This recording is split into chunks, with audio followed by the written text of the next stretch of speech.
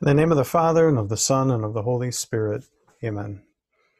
The grace of our Lord Jesus Christ, and the love of God, and the communion of the Holy Spirit be with you all. Summer greetings. I'm blessed to be with you today.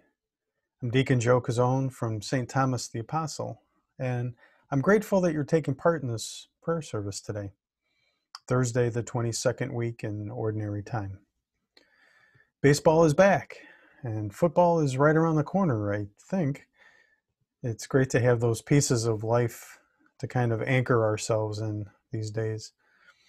We all miss seeing each other at our 6:30 a.m. weekday communion service, but I'm grateful to be able to share the readings and the gospel reflection and our prayers of the faithful in this recorded format. I realize it's not the same as seeing each of you face to face. How awesome it will be to do that again when it's safe to do so. You can continue to be in my prayers, and I thank you for keeping me and my family in your prayers. Today we recognize St. Gregory the Great, Pope and Doctor of the Church, founding 6 monasteries, becoming a Benedictine monk, a pope who is known for his reform of the liturgy and down-to-earth preaching style. Even though he was content to be a monk, he gave his energies to his work as pope. Gregory described bishops as physicians, which fits right in with Pope Francis' description of the church as a field hospital. Thank you for watching and for participating in today's service. I would typically invite all gathered to turn and greet each other. Please still do this as we envision each other's handshakes, hugs, and smiles.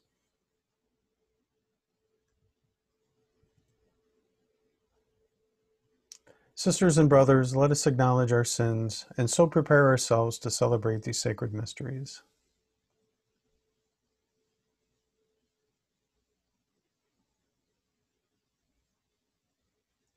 You were sent to heal the contrite of heart. Lord, have mercy. You came to call sinners. Christ, have mercy. You are seated at the right hand of the Father to intercede for us. Lord, have mercy. May Almighty God have mercy on us, forgive us our sins, and bring us to life everlasting. Amen. Let us pray.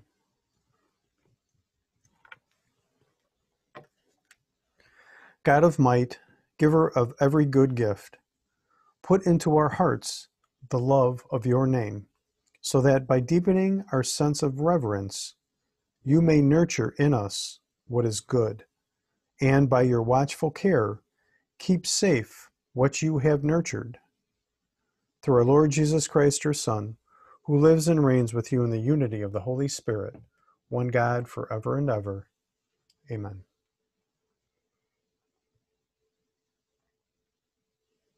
Our first reading is Paul's first letter to the Corinthians.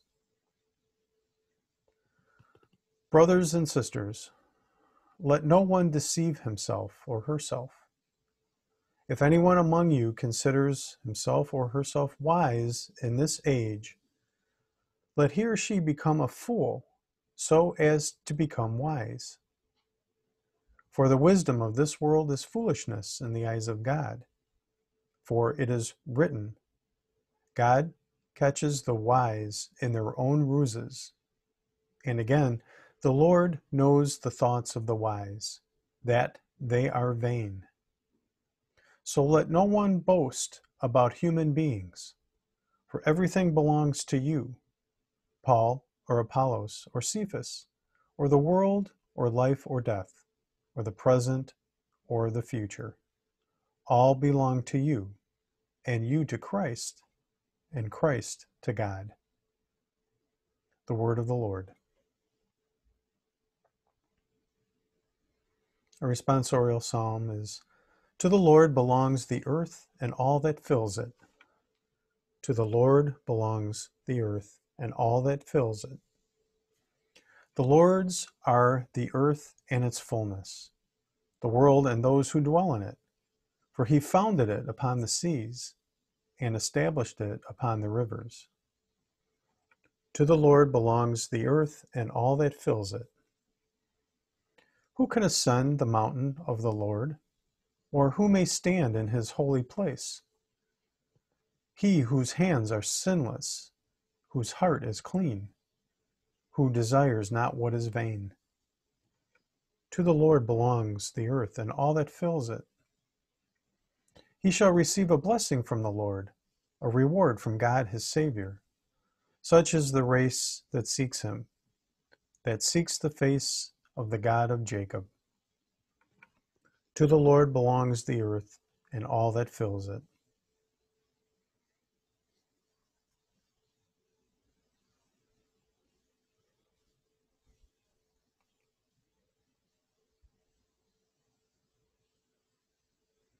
Alleluia, alleluia. Come after me, says the Lord, and I will make you fishers of people. Alleluia, alleluia.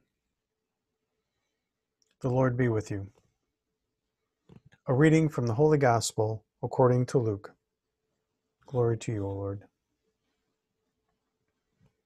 While the crowd was pressing in on Jesus and listening to the word of God, he was standing by the lake of Gennesaret. He saw two boats there alongside the lake. The fishermen had disembarked and were washing their nets. Getting into one of the boats, the one belonging to Simon, he asked him to put out a short distance from the shore. Then he sat down and taught the crowds from the boat. After he had finished speaking, he said to Simon, "Put out into deep water and lower your nets for a catch." Simon said in reply, "Master, we have worked hard all night and have caught nothing. But at your command, I will lower the nets." When they had done this, they caught a great number of fish, and their nets were tearing. They signaled to their partners in the other boat to come and help them. They came and filled both boats, so that the boats were in danger of sinking. When Simon Peter saw this, he fell at the knees of Jesus and said, "Depart from me, Lord, for I am a sinful man." For astonishment at the catch of fish they had made seized him and all those with him, and likewise James and John, the sons of Zebedee, who were partners of Simon. Jesus said to Simon, "Do not be afraid. From now on, you will be catching people." When they brought their boats to the shore, they left everything and followed him. The Gospel of the Lord.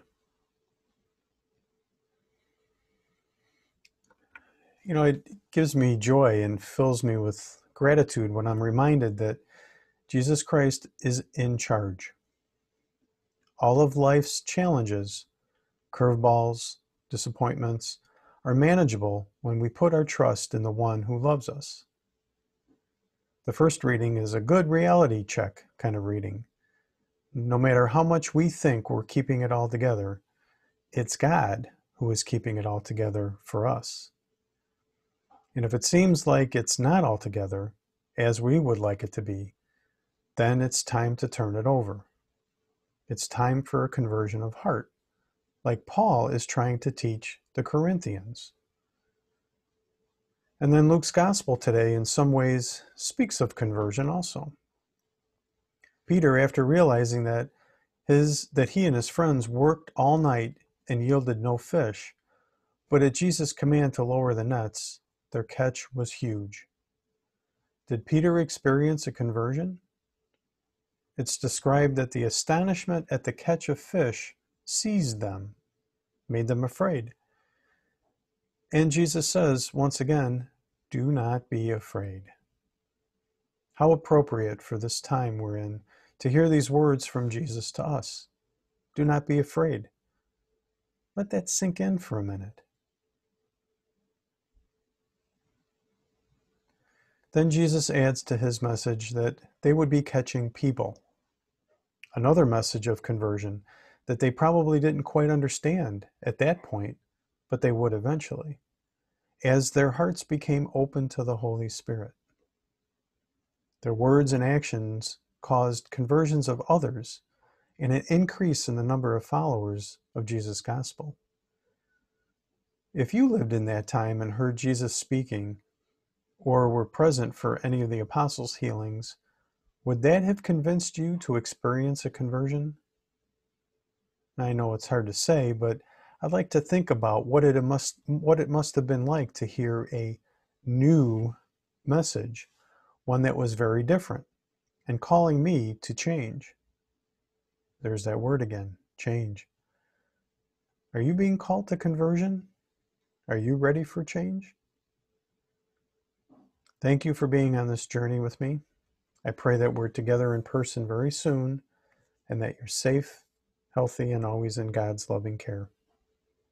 May the Lord bless us, protect us from all evil, and bring us to everlasting life. Amen.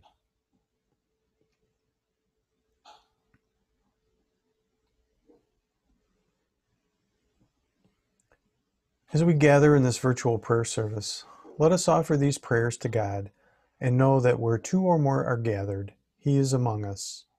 He hears us and He answers us.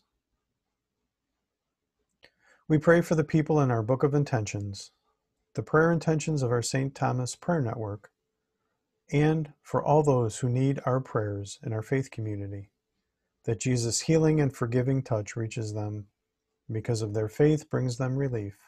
We pray to the Lord. For the Church and those who are suffering from hardness of heart, that they may experience a conversion and humility, bringing about a change for the better and understanding of how God's love can bring healing. We pray to the Lord. Let us pray for vocations, both ordained and lay, that young adults are given the opportunity to experience the call of the Holy Spirit and the call to serve others. We pray to the Lord. We pray for all those returning to school, that our Lord protects each student, teacher, and administrator, and that they stay safe and healthy throughout the school year. We pray to the Lord.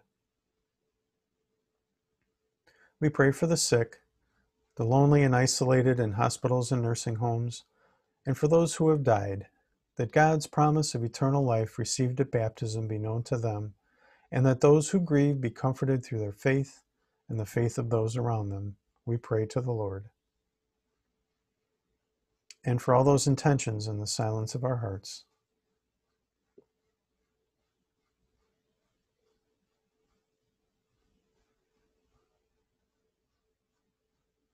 We pray to the Lord.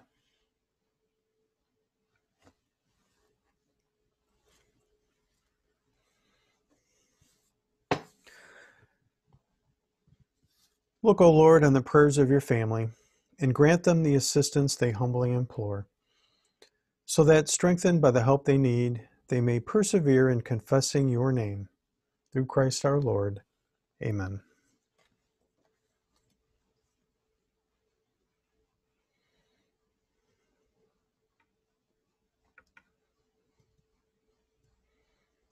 And at the Savior's command, informed by divine teaching, we dare to say, Our Father, who art in heaven, hallowed be thy name. Thy kingdom come, thy will be done, on earth as it is in heaven. Give us this day our daily bread, and forgive us our trespasses, as we forgive those who trespass against us. And lead us not into temptation, but deliver us from evil. Deliver us, Lord, we pray, from every evil. Graciously grant peace in our day, that by the help of your mercy we may be always free from sin and safe from all distress, as we await the blessed hope and the coming of our Savior, Jesus Christ. For the kingdom, the power, and the glory are yours, now and forever. Lord Jesus Christ, who said to your apostles, Peace I leave you, my peace I give to you. Look not on our sins, but on the faith of your church, and graciously grant her peace and unity in accordance with your will, who live and reign forever and ever. Amen. The Lord be with you. Let us offer each other the sign of peace. Peace be with you.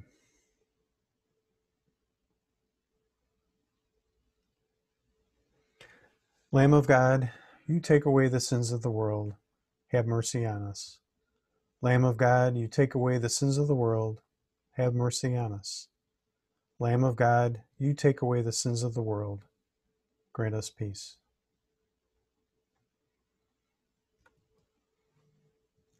And now, in place of our Eucharist and receiving the bread, I offer up the prayer of spiritual communion from Padre Pio.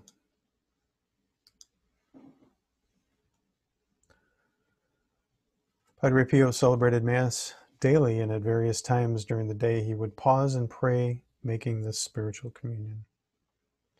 My Jesus, I believe that you are truly present in the most blessed sacrament. I love you above all things, and I desire to possess you within my soul. Since I am unable at this moment to receive you sacramentally, come at least spiritually into my heart. I embrace you as being already there, and unite myself wholly to you. Never permit me to be separated from you. Amen.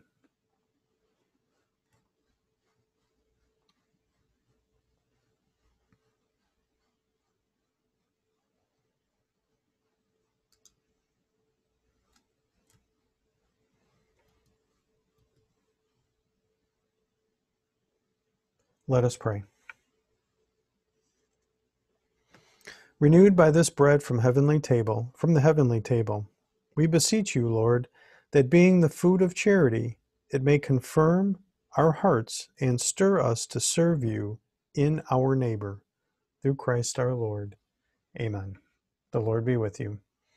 May God bless you in the name of the Father, and of the Son, and of the Holy Spirit. Amen. Go in peace, glorifying the Lord by your lives. Thanks be to God. Thank you for sharing in this prayer service again today. Have a wonderful day and a safe, relaxing, and peaceful Labor Day holiday weekend.